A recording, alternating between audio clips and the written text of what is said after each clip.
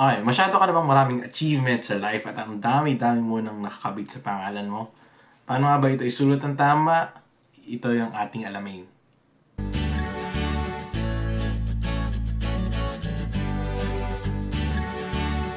So hello mga kapatid, makikisuyo lang, pakipindot yung subscribe button pati yung bell button para lang updated ka sa mga videos na lalabas from this channel. So designations.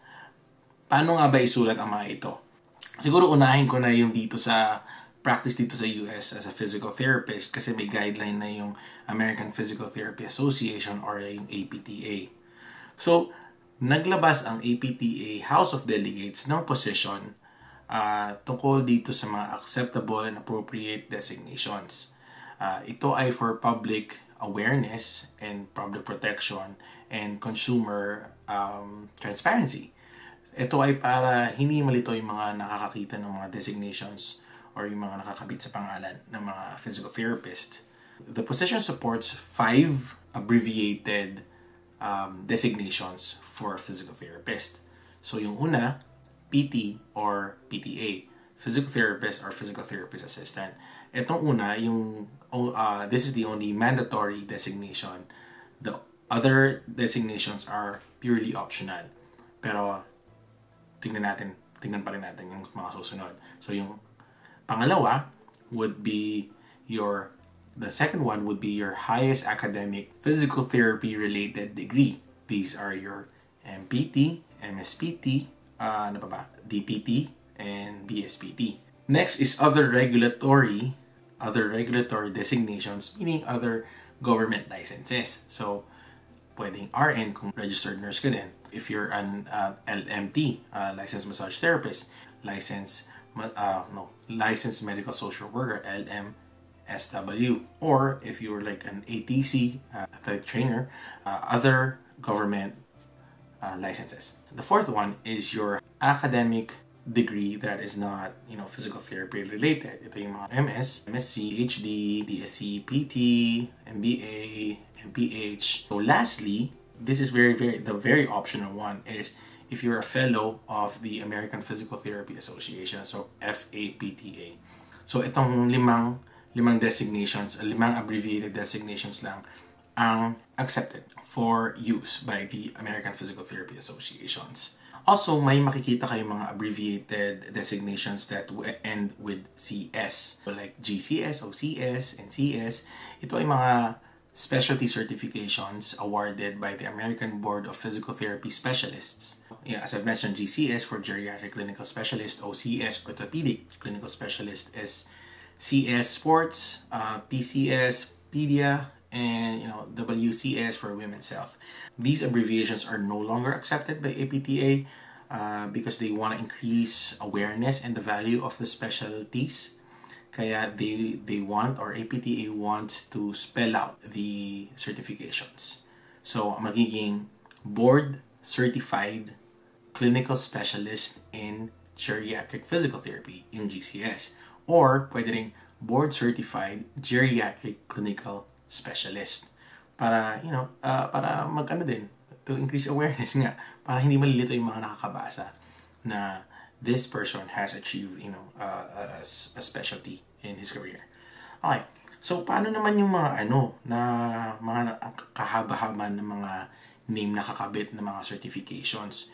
I mean, certifications are only good if people know about it and if they recognize it. Like your COMT, CNMT, CDP, CKTP, etc. etc. Kung trip nyo, ikabit nyo lang. Diba? Pero yung top 5 lang na abbreviated designations are for formal APTA materials. Pero all other certifications are free for all pag ikakabit mo sa mga promotional materials mo in your business. That's okay. Let's use mine as an example.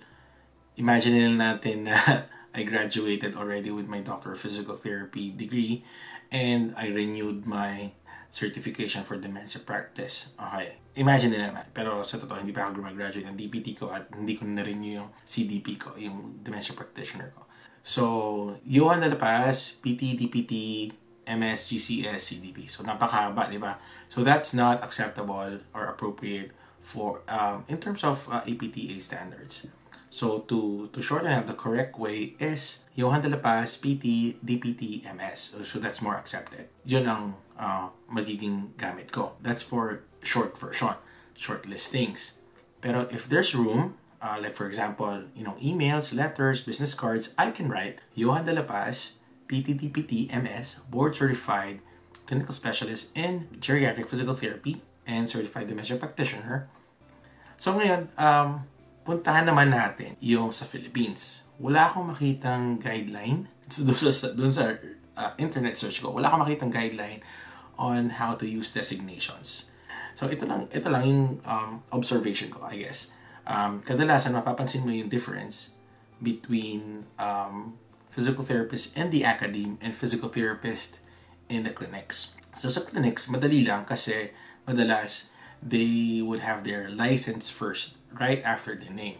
Kasi syempre, if you're in the clinics and you're practicing, you want the patients to know that you are licensed. So you put the license first, then your highest academic degree, SPT, MBA, MOH, or whatever. And next are your certifications. Kung wala ka namang highest degree, so kung BS yung natapos mo, then you follow the PTRP with your certifications, UMT, CNT, so whatever C there is. Pag nasa academe naman, ang napapansin ko, after their names would be their highest academic degree. Syempre, if you're working in the academe, mas gugustuhin mo kadikit na kadikit ng name mo yung highest academic degree mo. Siguro, the idea there is pag maputol man yung all your designations, the highest would be the one left, So PhDs, MSPTs, MPTs, DRPH, other doctorate. For example, Juan de la Cruz, MSPT. Then some people would also write their licenses, their PTRPs. I think ngayon naman kasi, if you're working in an academe, you should also be licensed in your profession. I think.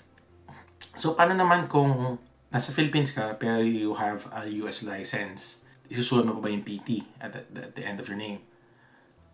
For me, wala namang kaso yun. If you graduate from your transitional Doctor of Physical Therapy program, you earn your DPT, ilagay mo lang yun. Because that's a professional degree, that's a clinical degree. You've earned that, you achieved that, so put it there.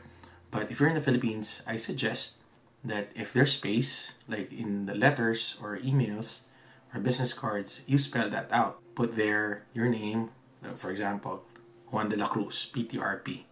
Then you follow it out with Doctor of Physical Therapy. Because people don't know in the Philippines, most professionals, aside from physical therapists, of course, would not know what DPT means. So it's better for you to spell it out para alam nila that you have that degree. And also follow it up with your other certifications. Spell it out as well. If you have CSCS, Certified Strength and Conditioning Specialist, spell it out. Kasi the letters would not have any use if people that you are writing to doesn't know what they mean.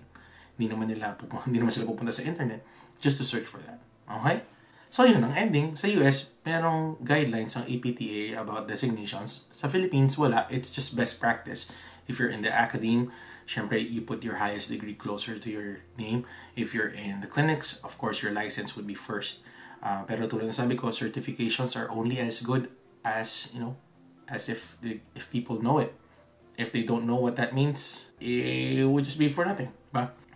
So if you like the video at may natutunan ka, kindly share it to your friends and let me know in the comments below if you disagree or agree with what I said. I would also attach the link to the APTA House of Delegates position on designations para may idea ka where I came out with that list. Okay, I would love to know your thoughts as well. So catch the next episode. It's about what to use, PT or RPT.